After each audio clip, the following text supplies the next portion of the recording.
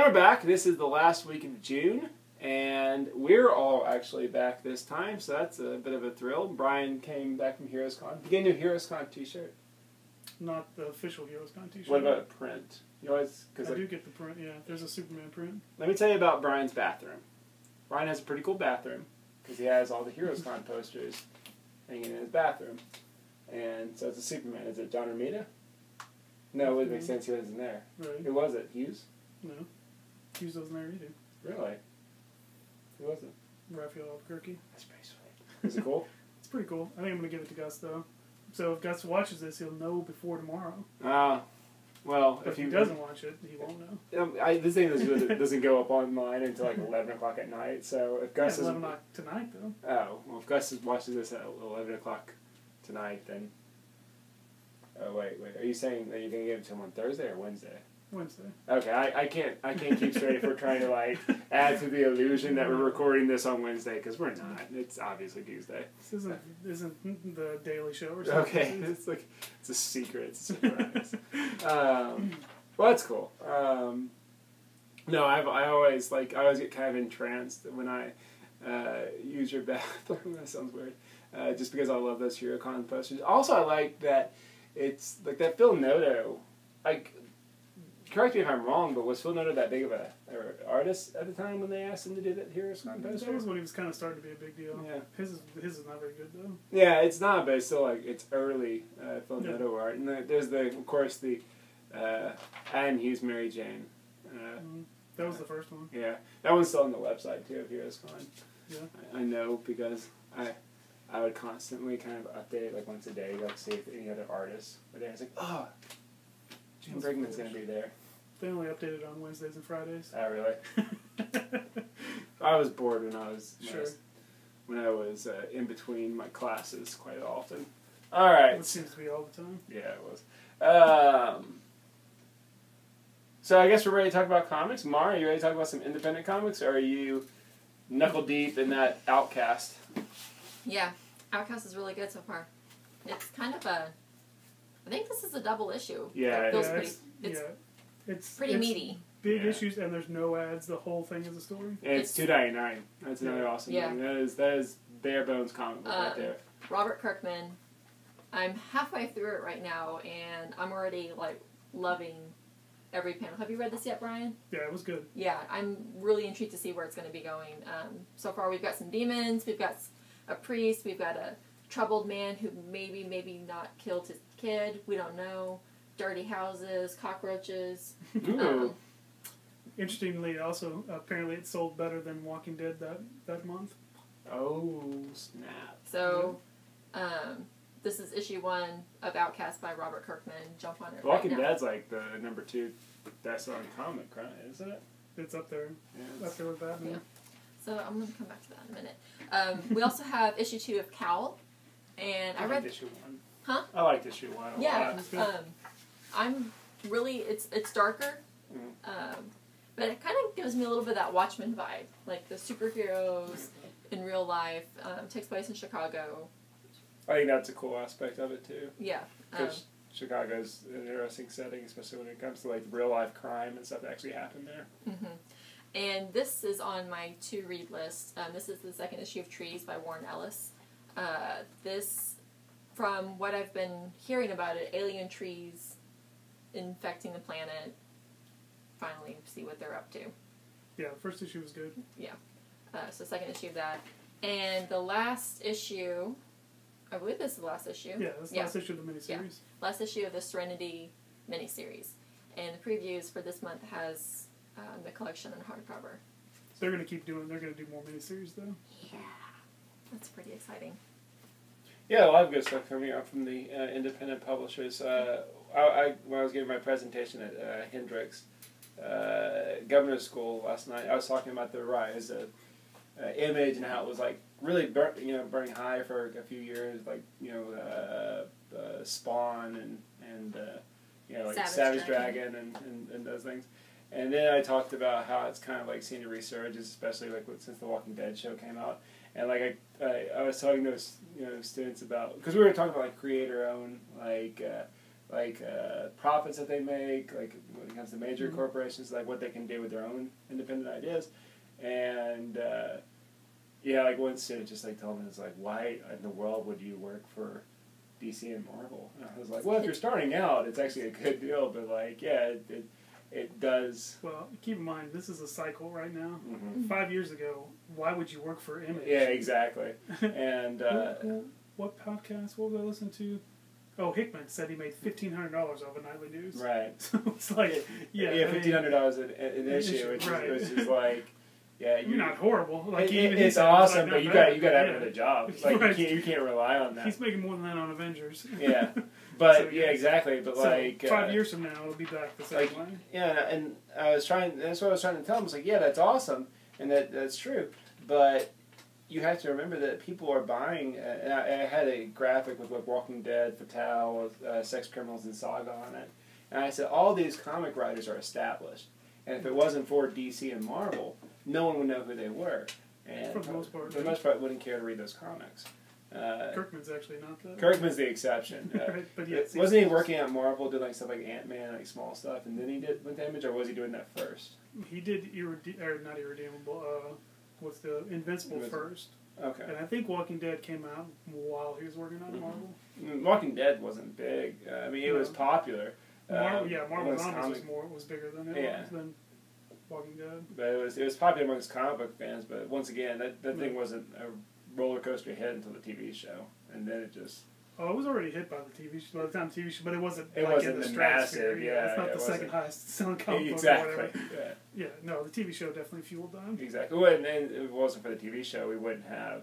I like to think it's because of the TV show that that's why we have Saga. That's why we have a lot of these because it did attract people to Image, and like to like get your comic advertised, like in a Walking Dead comic was a pretty good boon. But it's one of those like crazy.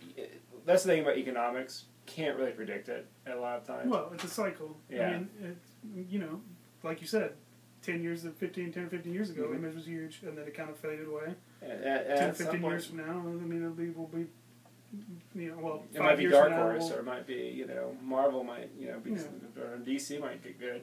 So pay attention now. Yeah. Sure. That's one of the things because they constantly ask me, like, are you a DC fan or are you a Marvel fan? And I was like, that's not how you should approach comics. You should just be a fan of good comics and seek out what you're interested in, what you like. That's true. And I was like even though there's very few DC comics that I enjoy, the ones that I like, I'm like, these are some of the best comics that I read. The one or two that I do read by DC. Speaking of those good comics, what's coming out from DC this week? Well, we do have two. Right on. First one is your Batman, number 32. Woo! I mean, do I even need to talk about this book No, anymore? I mean, everyone's reading it and it should be. It's what's happening up in the back? It looked like there was some kind of... So like a very 90s Tim Drake Robin, sorry. Yeah. What is this? No, this is still Michael Janin. I don't know. Maybe we get into the present or something, because I did see... Oh, it's a Grayson preview. Oh, okay. Yeah. But strangely... Oh, Michael Janin does... Is he doing the art for Grayson? He's doing the art for Grayson. He did the art for something else this week, too, but I already forgot what it was. I like Michael Janin. It's not this... It's not... Oh, he did for Batman Eternal. He did the art for Batman Eternal this week, which I did not talk about. But, of course, that also came out, because it's the weekly Batman book. And then the other one that we actually do need to talk about is Superman 32. This is Jeff Johns and John Romita Jr. John Romita Jr.'s first DC comic ever, except unless you want to count Batman Punisher. Which, no. So I've read it. It's pretty good. It's not amazing, but it's a Superman comic, and it feels like a Superman comic, which is probably most importantly when you're talking about the New 52 stuff. And it looks at, Yeah, the art is really good. It's John Romita trying to impress, I think. Like, he's putting a lot of work into that. Not saying that he doesn't normally, but it looks really good. And aside from Unchained, I really haven't read Superman stuff, so you can see that Jeff Johns is trying to fix the continuity again, because I guess Clark is not working at the Daily Planet now, so part of the story is Perry's trying to get him to work for him again. Yeah, I don't know. I can't tell you. I mean, it's like Superman's never been like a character that I've really like dove into. I liked Unchained. Unchained's fine. Yeah, although it's not even amazing. And that it's hard again because I feel like every time an issue comes out, I need to back up and read Sure. past 4 because the comic's like what a year and a half old now, and there's only been like 5 issues. I think we're actually up to 6 or 7. I think we're pretty close to the end because 9 is the last issue. But yeah, it's you have to be patient for that one. But yeah, like I thought that was going to be an ongoing, and then they're like, nah, it's not. Jim Lee's not going to be able to do it, and Snyder, he's burnt out on it. So oh well. But not burnt out on. I have to segue from everyone. It's okay. I totally wasn't finished, but go ahead. Oh, I'm sorry. Go for it. So basically, if you're halfway interested in Superman, this is a good place to start. If you're not interested in Superman, probably just go ahead and let it go. Let me ask you this: what if I'm a fan of DCU Superman? Am I going to dig this? Like, what if I've been so turned off? That's what I'm saying. Yes, it's Superman. He Okay. feels like Superman. Okay. He's not the jerk that he was in the Grant Morrison stuff. I mean, ignorant kid. Yeah, it's like Superman Unchained. Superman Unchained, he's Superman. Yeah. So Cool. Yeah, this is definitely feels like the real Superman. Right on. I didn't know Quad's shit. So was it that shit too? Yeah, Cool. he works with John Lee Jr. usually. Okay. Cool. Right on. Excellent. Well, awesome. Speaking of things that are awesome, kind of forced that segue in there. We had some good Marvel comics and a lot of good Marvel comics. Some that I can't wait to read, and some I'm just really curious about. And I'll start with this one. It is Savage Hulk, and Savage Hulk is what's it called? Like it's not an anthology series, but what is it? Where it's like there's no real ties to continuity here. I always call it. It's like the Legend of the Dark Knight book. Yeah, because it's going to be just stories by the creator, just like Savage Wolverine is right now, where it's stories. Doesn't matter. It could be in any time period. It can be. Yeah. It's just whatever the creators want to do. And yeah, if you're not a fan of, let's say if you're just a fan of the character, or you're just interested in the character, this is like a perfect kind of comic for you, where it's just like you're not jumping in the middle of a story. You don't feel like an obligation to read on. Maybe you haven't read for years and you just want to read a good Hulk story. I'm sure this is going to be it. And Alan Davis, Mark Farmer, Matt Hollingsworth on colors. I'm sorry, Hollingsworth is the only name I recognize. I know. You don't know who? You've never heard of Alan Davis? Help me out. He created Excalibur. He created Captain Britain. He created.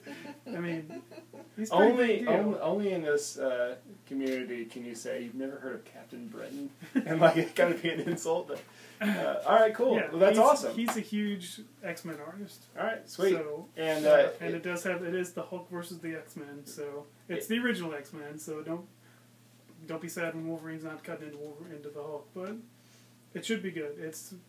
I mean, if you have any interest in Alan Davis, certainly need to get it. If you have any interest in the Hulk, there's that too. Sure. Yeah, but cool, awesome. All right, Original Sins. This is the series that follows along with Original Sin. So this is not Original Sin issue 4. This is just kind of a standalone series where it talks about different characters in the Marvel Universe and what their original sin was, or what was kind of going on with them during these events. And some of these characters are big names, and some of them are not. And so we got Black Knight, who I don't even know what's been happening with Black Knight recently in continuity. He's in there, MI13, the British kind of Avengers team that Pete Wisdom's got with Captain Britain. Yeah, okay. I know Union Jack. Does that matter? No, because he's not on my team. Oh, is he not really? Like, really? Come on, like, Marvel only has like 20, maybe, British characters. Union Jack's not on that did team. not make the cut, dude. Jeez. Okay. Well, Black Knight, if you all know his original sin, the Young Avengers, their story continues here, and also Howard the Duck, so... If you want to know what Howard the Duck's original sin is, exactly. there it is right there. Howard the Duck, he shows up once every 5 years for 2 pages. All new Dupe, issue 3, continuing his love story with Kitty Pryde, and what Dupe was up to during Battle of the Atom, which is a pretty cool idea. Oh god, I just spoiled something for myself. It's a pretty good idea for a series, and yeah, no, it's a fun little story about Dupe, which is, the weirdo in the X-Men universe. No, it's good stuff though. It's funny. All right, coming up is issue 3 of The Amazing Spider-Man. And remember that issue when Doc Ock, as Spider-Man, punched Black Cat in the face? Turned her over to the cops. Turned her over to the cops when she tried to flirt with him. Yeah, it looks like Peter's going to have to deal with that. So this might be hilarious. That was one of my favorite moments in comics last year because I didn't see that coming at all. Like it was. Yeah, I remember just, the cover was all like they're all making out stuff. This is gonna break the heart of many a cosplayer as she gets a new costume that totally covers her boobs. Oh no! I kind of like it. Yeah. It's not It's bad, actually not a but bad it's costume. certainly. I mean, It's a good It's a costume. different change. It makes sense. sure. There is no boobs going on though. It doesn't make sense that she's got fur. Oh, Well, no. whatever. She's a cat. I mean, Yeah. Okay. at least again, her boobs won't be flying out every time she jumps on around in a building or something. Well, there you go. All right, but still, should be a lot of fun. Which if it's Spider-Man written by Dan Slott, which has been nothing but fun for the past couple of years. So it's good stuff. Miss Marvel number 5. Following Kamala Khan as she struggles to figure out her powers, and yeah. I can't wait for her to meet some of the other Marvel Yeah, heroes that's what I am and looking totally forward to. fangirl out. But And you know who just, the first one is, right? it's got to be Carol. Nope. No. Who is it? Is it in this issue? I don't know if it's. I've seen the previews. She's Wolverine? taking a selfie with Wolverine. Oh so. yeah, I saw I that. figured that was just a cover, Well, Nah, like the Spider-Man Black Cat. The solicitation says that he's in it, so yeah. So That's pretty cool. sure, Wolverine's awesome. yeah, and Almost Dead, which I'm not going to talk about that issue. I don't care. But no, Miss Marvel has been a good series so far, and yeah, this is one that I really kind of wish was bi-monthly, just because Marvel has spoiled me so much lately that like there's so many comics that it's hard to keep up with because they come out like all the time, like feels like every other week. Well, literally every other week we get like a Spider-Man comic or like Guardians of the Galaxy. And like Miss Marvel, like I go a month and I forget about it, and then when it comes out, I'm like, oh yeah, let me read the past. I don't few think pages. you know what the word bi-monthly means. Bi-weekly. Bi-weekly. Bi-weekly is what you want. Yeah. Bi-monthly is Once every every 2 months. That's Superman Unchained. Right. Well, Yeah, 2 months. Come on. that's generous. That's Hawkeye, maybe. I think that's more generous. Yeah. Tri-monthly. Tri-monthly. But no, At the sex criminals panel, somebody asked Matt about Hawkeye, and he just said "F you." That's funny. But no, this is a fun comic, and yeah, she's about to beat up some street hooligans. I can't remember what the bad kid's name was, but he has like his like gang of hipsters. And she's about to take them out, and then finally, Guardians of the Galaxy. Speaking of covers that don't really, Mario thought that the Wolverine selfie cover that might just be a cover. Remember last month? Are we talking about this again? We've already talked about this once in the podcast. I know. You don't like that cover? I like this cover fine. Last that totally happens too, except he's not wearing that costume. last issue though, Captain Marvel was on the cover, and she didn't even show up in the comic. Well, She's on 2 or 3 pages, and we already talked about how Bendis took her I out know.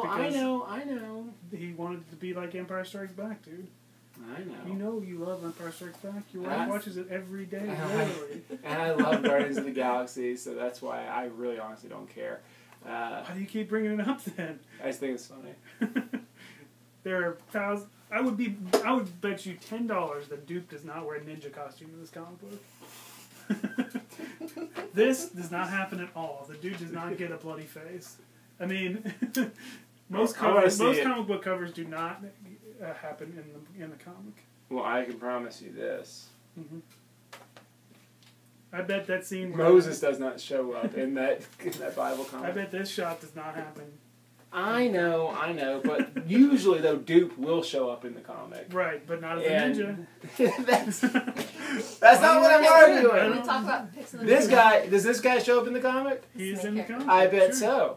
So usually the character that's advertised on the cover, Superman probably. does change into his costume. Okay, all right. Well, at least that's good. I'm excited about Guardians of the Galaxy. Let's get into picks of the week. Mara, what is your pick of the week? saga. Does that happen in the... No, that does not happen in the comic. But the characters are in this comic. They are in it, yes. In issue 19, we saw some marital strife between Marco and Alana. And we get a little bit more of that. We figure out what Prince Robot's been doing. Who he's been doing. It's... How he wants to do more. It's definitely still one of my favorite series. That was one comic yesterday that the kids were like, "Hey, have you been reading Saga?" They asked And, about Saga. yeah, and I was like, and when I started talking about the image stuff, I was like, I cannot recommend Saga to you because you are all teenagers, but Saga is really good. I did like earlier though when you were talking about it. You're like, oh, I was talking about all these new comics, and you had sex criminals up too. Yeah, I know. I couldn't resist. I was like, well, they can't say that I like promoted it, but if your kid reads that, then that's. Did you explain what brimping was to them? No, I did not because I didn't want to get arrested. But no, turns out people are reading Saga that you wouldn't expect to be reading Saga, which is good. That's awesome. Excellent. What is your pick of the week? My pick of the week, surprisingly, is Uncanny Avengers. Surprising because up until about a month ago, I was not enjoying Rick Remender's work on this or Uncanny X-Force. And then Mojo showed up. No, Mojo hasn't been in it. He was in the annual, but I didn't reread the annual. So, I'm done now. Oh, you just come interrupted on. me, Yeah. so I'm just not even going to talk about what I was going to talk about. Read Uncanny Avengers. What's in it? You don't know why. What's in it? Come on. So, I read the X-Force Omnibus a while ago, and then this weekend, on the way back from Heroes Con, I read all of the Uncanny Avengers. And you know that series Axis that's coming out? Everything in it, crazily, the Apocalypse Twins are trying to stop. So when the Avengers defeat the Apocalypse Twins, they're going to have to fight the Red Onslaught, which is the Red Skull with the power of Professor X and Onslaught. So these don't read incredibly well monthly. I actually don't think they read well at all monthly, but when you sit down and read them all, it's like this huge, complex story that's actually really good. Did you ever think Onslaught would come back? Yeah. Okay. I mean, Rob Liefeld did an Onslaught miniseries like 5 years ago. Yeah. Jeff Loeb on and Rob Liefeld. It was awful. Onslaught's one of those characters or one of those things in comic book history that it's all universal. Everyone's kind of like, Onslaught's not that good. Onslaught's not that interesting. But I guess when you combine them with Red Skull, it kind of works. Yeah, but everything that they're talking about, what happened? They're coming back to try and stop this storyline where the Red Skull shows everybody. He's got evidence that Wolverine killed his son and that they killed the Kid Apocalypse and all this horrible stuff that they did in Rick Remender's run. Mm. And so the humans go crazy and they're going to kill all the mutants. And then Red Skull takes advantage of all that chaos to take over the world. Wow. And so that theoretically is going to be what X-Axis is, or Axis, whatever that series. When does that come out? It's in the last preview, so it'll start in probably the end of the summer. Okay. Well, what's up with the classic Iron Man? What's going on there? That's not the classic Iron Man, that's Iron Man 2020. Oh, okay. I'm sorry. Fool. Okay. All right. But yeah, so right now what they're doing is the story's gone crazy, and the only way to fix it is go back in time, and so they're going to Days of Future Past themselves and go back and change it. Well, right on. It's what the X-Men do best. It's not the X-Men, it's the Avengers, dude. It's what the Wolverine and mutants. Havoc are in it, but so is Captain America and Thor, dude. Come on. All right. They're the Unity team, dude. Is Rogue's dead? Rogue is dead. Yeah. Who else is dead? Isn't Rogue, Cap, Scarlet Witch, Wonder Man. But they're going to go back and change Cap it. is dead? Yep. Okay. Wolverine's gonna die soon too. But not in this story. Okay. He's still alive in this so story. Is Rogue dead in the other comics? I guess she hasn't showed up again in We haven't seen her X-Men. in a long time. Was that ever kind of explained in the Brian Wood X-Men comic? Like, they ever bring out that Rogue is dead? No, she's just off having an adventure with the Avengers. Okay. Okay. That's what you do when you're an Avenger, dude. You I go on guess. adventures. And you die sometimes. Sure. Okay. Cool. Like I said, they're about to go back in time and fix it. They'll fix it. All right. Well, that's good. 'Cause you can get away with killing Rogue and maybe Scarlet Witch, but you can't kill Captain America and not bring him back. Well, speaking of people dying, I don't know. I don't think anyone dies in this comic. We got Fantastic Four. All right, sorry, you done? Yeah, I'm done too. Okay. Fantastic Four number 6, which not surprisingly is my pick of the week because it's Fantastic Four, and like I've said, I'm probably going to recommend Fantastic Four until I am just not liking this comic anymore. But there's no sign of that happening anytime soon. Unless Marvel cancels it like everybody's saying. Yeah. If that happens, then man, I'm going to be crazy bummed out. There's a lot of artists attached to this one. Haspel and Leonard Kirk, and I don't know if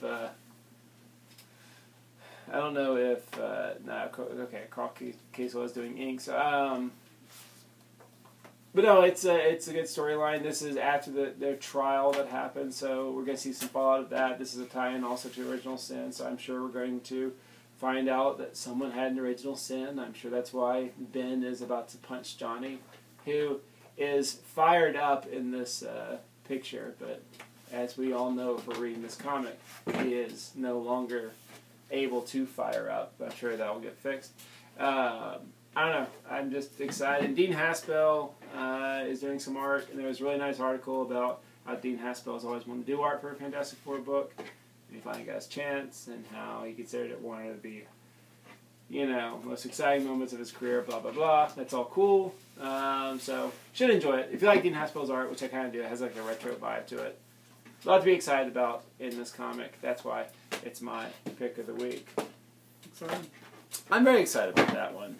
I'm very excited about all these comics we talked about, with the exception of a few of the comics that we talked about. Well, Brian, Mar, is there anything else we need to talk about? All right. Well, Brian, can you tell us where we are located? We're at Conway Comics, 255 Ferris Road, right behind good old UCA. That's right, good old UCA, guys. And once again, remember to come up here and buy some comics. Once again, let me remind you, that I don't remember what I'm talking about. Yeah, exactly. Well, from nerdsfan.com, I'm Matt Wood. I'm Mara Wood. And I'm Brian Keown. And we will see you next week. You don't want to do the boop? Oh, boop, boop, boop, boop, boop. All right.